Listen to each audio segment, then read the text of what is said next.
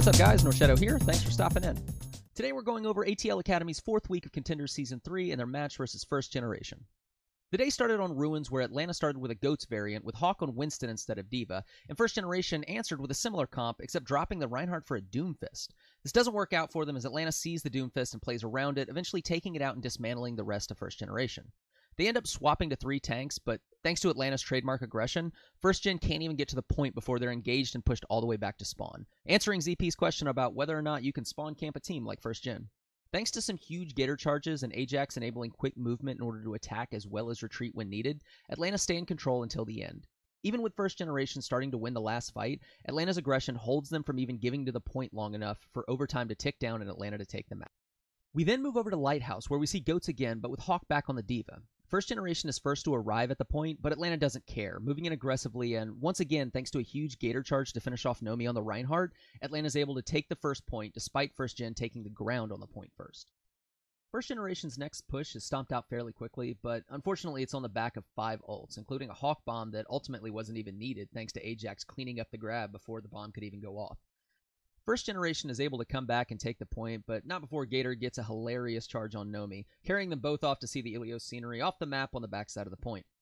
Atlanta's able to retake the point though, but tries to repeat the Ruins ending where they prevented First Generation from fully making it 2-point.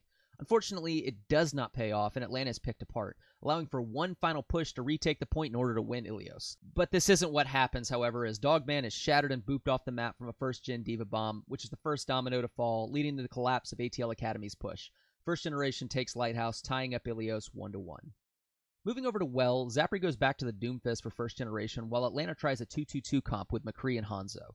Unfortunately, it does not work, and they're beaten by the 3-2-1 Doomfist comp, causing them to swap back to the tried-and-true 3-3 comp we all know it. Well, we all know it at least. This still didn't work, as First Generation was able to hold the point even after losing their Reinhardt, due to a very effective Doomfist ult and a great boop on Sugarfree as Dogman popped a Transcendence trying to save the push.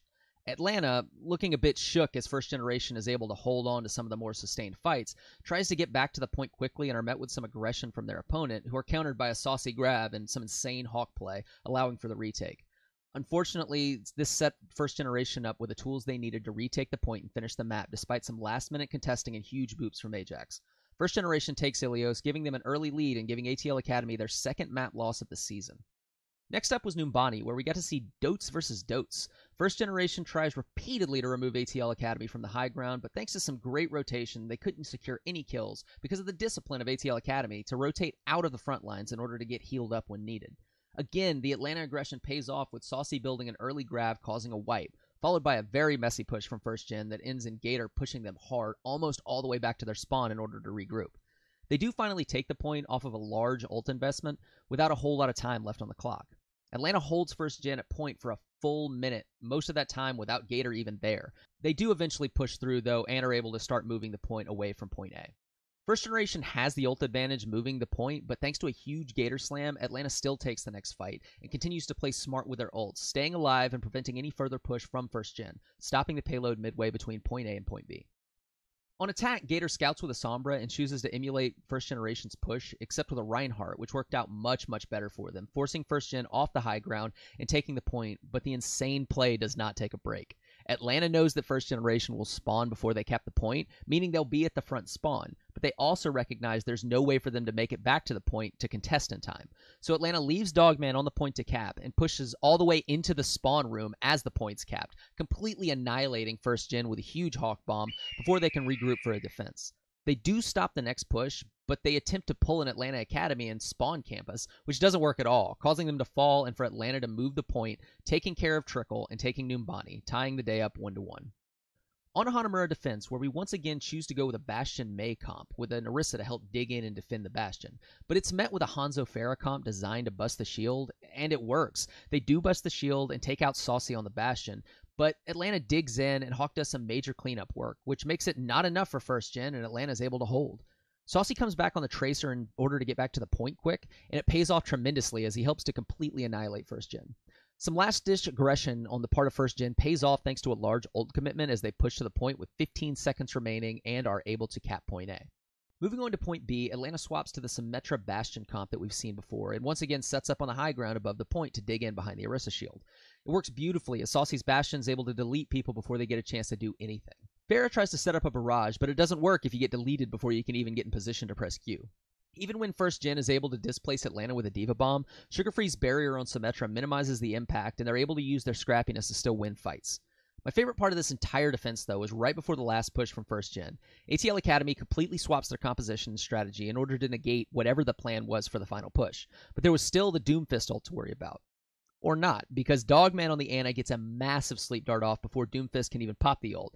He's then hacked, turning him from a Doomfist into more of a minor inconvenience fist, and Atlanta cleans up the rest of First Gen and moves to attack with a strong point B hold. On to attack, where Atlanta goes goats, as is tradition, and plays it smart, pushing in and taking a bit of damage, but knowing to back out and regroup before it gets out of hand. They reinitiate the push with Gator, and in Gator fashion, making a lot of opportunities for his team at the cost of his life. Saucy at this point is very, very charged up and is able to annihilate First Gen and take point A, leaving 7 minutes to take a single tick on point B. First Generation tries to hold the high ground, but Atlanta says, why bother, and moves directly to the point. First Gen drops down to contest, but thanks to some great point A play, Saucy's ready with a grab and uses it to clean off the point and take point B, only about 45 seconds after taking point A. Atlanta takes Hanamura, putting them up 2-1. On to Route 66, where Atlanta tries to defend very aggressively, rotating to First Generation's backline almost immediately, but First Gen is able to keep their cool and repel the push, taking out Atlanta early and starting the payload on its way. ATL is able to make it back to contest in front of the gas station, but it doesn't end up going well and they get shut down yet again. They do manage to make it back for a third time in order to contest before point A, and are losing the fight when Dogman is able to pop Transcendence and take out the Brigida. And between him, Ajax, and Hawk, they keep it going for a bit longer and allow Gator, who was picked off early, to get back and turn what looked like a lost fight into a one fight. First Generation is able to get a final push off, but Robdab on the Zen gets taken out early by Gator on the Rhine, and that starts the dominoes falling, leading to a point A hold by ATL Academy. On to attack, where First Gen is actually able to hold Atlanta very, very well, including forcing out some ults and managing to completely negate them. Saucy ends up landing a huge grab, which wipes out First Gen and lets Atlanta push the payload almost all the way, but they don't wait for the fight to come to them, as Gator sneaks into the tunnel next to the point and surprises Rob, who reacts with his Transcendence. Gator holds his Shatter and is able to create a huge opportunity with it during a bit of a rush defense, leading to Atlanta capitalizing on the situation and taking the fight, and therefore the point, winning Route 66 and the series. First Generation was a real test, and early aggression and smart play from them seemed to really shake Atlanta early and rattle a bit of their disciplined play and positioning. But the ATL Academy guys took a breath, pulled it back together, and really showed next-level discipline to be able to take down a very, very good First Generation team. Big shout out to some massive shatters and charges from Gator and incredible play from Dogman, who was able to really turn around some of the later fights in the day. Frankly, everyone played really well and showed why they're the top team in NA Contenders. We're taking next week off due to a holiday break, but we will be back in 2019 with the biggest match of our group against Fusion University, who just came off of a reverse sweep against Mayhem Academy. It's going to be some great Overwatch, so make sure to mark your calendars for January 2nd at 8:45 Eastern. Have a great holiday, and I'll see you then.